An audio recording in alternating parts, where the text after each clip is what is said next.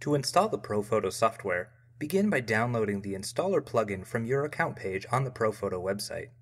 You should be downloading a zip file.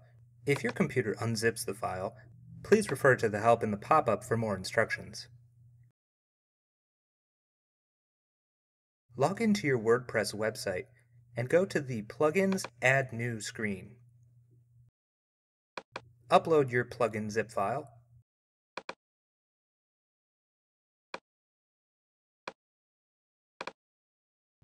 And click to activate.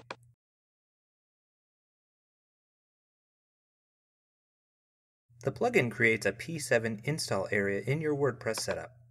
Review your web server compatibility in this screen. If your web server needs changes, follow the instructions on the screen and contact your web host for assistance to make any changes. When your server passes all compatibility checks, click to install the ProPhoto theme.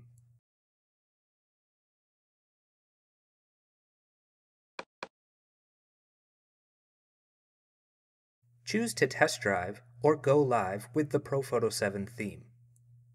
We recommend that almost everyone begin by test driving. This allows you to customize ProPhoto 7 privately and choose to go live when your design is ready. Click to register your installation of ProPhoto on your website. That's it! ProPhoto 7 is now ready to use.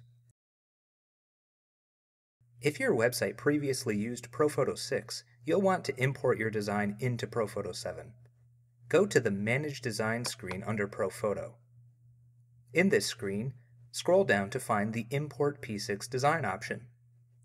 You can use the drop-down to select your live design from ProPhoto 6 or any other design from your ProPhoto 6.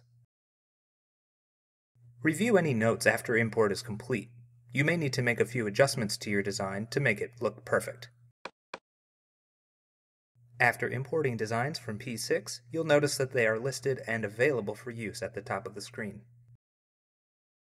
Click to test drive or go live with any P6 design and you're ready to begin. If you're using ProPhoto for the first time, or if you want to start with a new ProPhoto 7 design, go to the ProPhoto Managed Designs screen. If you're in test drive mode, this screen will show your live theme up at the top, and any design you're test driving will be shown below. If you have a ProPhoto 7 design that you'd like to upload, you can drop it in the box at the right. Otherwise, scroll down the screen and click to create a new design from any pattern seen below. Whether using a built-in design or a design you've uploaded, you can choose to import content. This step is optional, but it will streamline the setup of your design in ProPhoto 7 and is recommended.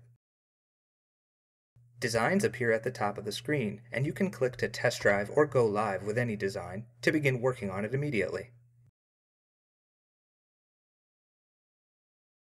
For more help working with ProPhoto 7, please see our help website at help.pro.photo.